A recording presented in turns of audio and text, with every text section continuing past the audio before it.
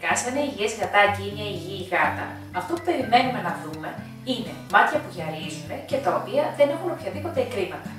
Τι συμβαίνει όμως σε περίπτωση που δείτε τα ζωάκια σας να έχουν κόκκινα μάτια ή να έχουν διάφορα εκκρήματα σε αυτά ή να ξύνουν τα ματάκια τους τόσο έντονα κάποιες φορές που προκαλούν πληγές σε αυτά, σίγουρα κάτι δεν πάει καλά.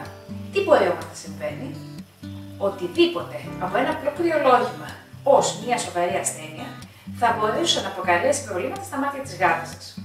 Ωστόσο, ορισμένα προβλήματα των ματιών μπορεί να επιδεινωθούν γρήγορα και να προκαλέσουν μόνιμη βλάβη στα μάτια, οδηγώντας ακόμα και σε τύφλωση, ιδιαίτερα στα νεαρά γατάκια. Ποιες είναι όμως οι πιο κοινές οφθαλμικές παθήσεις σε γάτες και γατάκια και πότε χρειάζεται να επισκεφτείτε τον κτηνίατρο? Το πιο συχνό πρόβλημα ματιών στα γατάκια και στις γάτες είναι η επιφυκήτητα. Τι θα δείτε στα γατάκια ή στον ενήλικο γάτο σας αν έχει επιφυκήτητα?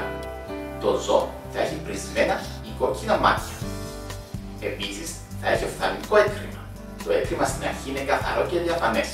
Στη συνέχεια όμως συνήθως γίνεται βλενώδες και στο τέλος ξηραίνεται και σχηματίζει κρούστα. Με αποτέλεσμα τα μάτια του γατιού να μένουν κλειστά. Αν το ζώο σας δεν έχει άλλα συμπτώματα, τότε είναι κάτι τοπικό. Αν το έκκριμα είναι διαφανές ή βλενώδες, χρειάζεται καλός καθαρισμός των ματιών του ζώου σας με νερό, ζεστές κομπρέσες και οφθαλμικές σταγόνες. Αν το έκκριμα γίνει βλενώδες και σχηματιστεί κρούστα, τότε εκτός από την τοπική αγωγή στα μάτια, μπορεί να χρειαστεί και αντιβιωτική αγωγή από το στόμα ή ενέσιμα.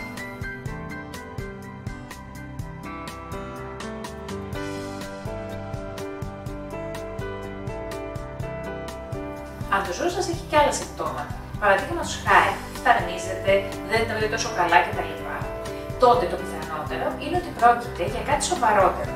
Το ζώο σας μπορεί να έχει κάτι που ιδιαίτερα στα νεαρά γατάκια εμφανίζεται πολύ συχνά. Στην περίπτωση αυτή, εκτός από το έκκριμα στα μάτια, διαφανές ή κυτρινοπράσινο έκκριμα σαν τσίκλες, θα δείτε και άλλα συμπτώματα. Φτάρνισμα, ρινικό έκκριμα, πυρετό, ανορεξία. Στο cat flu, εκτός από την τοπική αγωγή στα μάτια, πιθανώς το ζωάκι σας να χρειαστεί και συστηματική αγωγή και πιθανώς και νοσηλεία.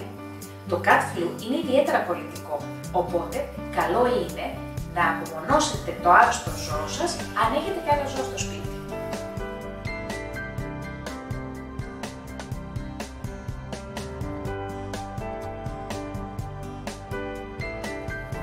Οι τραυματισμοί στα μάτια είναι ένα πολύ συχνό πρόβλημα στις γάτες και τα γατάκια. Ιδιαίτερα αν το ζώο σας βγαίνει έξω από το σπίτι.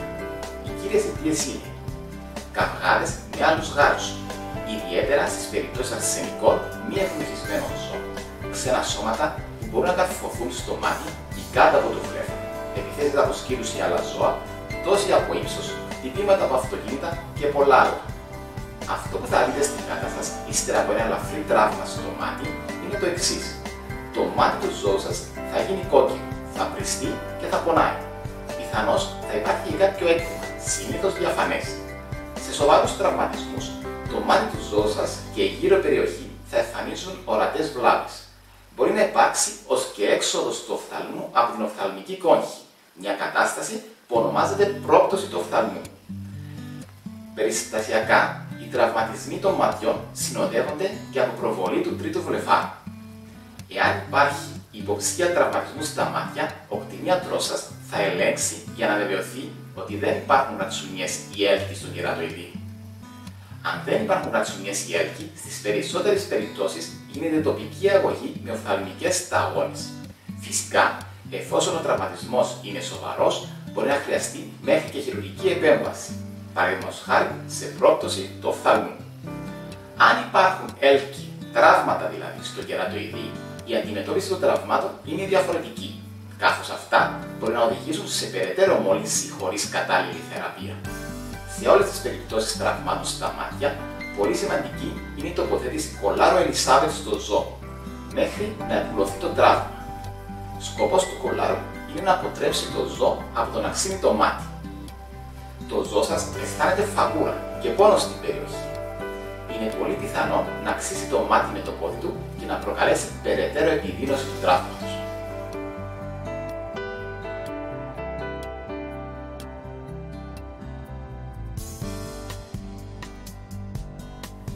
Τα έλκη στο μάτι είναι ένα συχνό πρόβλημα τόσο στα γατάκια όσο και στις γάτες και είναι πολύ επώδυνο.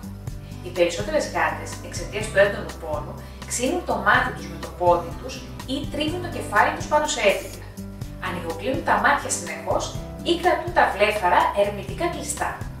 Πάνω στο κερατοειδή μπορεί να μαζευτεί έκκριμα. Σε σοβαρά έλκη μπορεί να δείτε αίμα μέσα στο μάτι ή ακόμα και ένα ξένο σώμα όπως άγανο, αγκάθι κτλ. Καρφωμένο πάνω στο μάτι του ζώου σας. Αν υποψιάζετε ότι το ζώο σας μπορεί να έχει τραυματιστεί σοβαρά στο μάτι του, θα πρέπει να το πάτε άμεσα στο κτηνίατρο. Στις απλές περιπτώσεις μπορεί να χρειαστεί μόνο παρήγηση οφθαλμικών σταγόνων. Ωστόσο, σε σοβαρά έλκη μπορεί να χρειαστεί ακόμα και χειρουργική επέμβαση. Σε αυτή τοποθετείται μόσχευμα από τον εκπαιδευτικότα πάνω στο έλκος για την προστασία του ματιού μέχρι την επούλωση της πληγής. Η τοποθέτηση προστατευτικού κολάρου Ελισάβετ είναι απαραίτητη σε κάθε περίπτωση έλκου στο μάτι.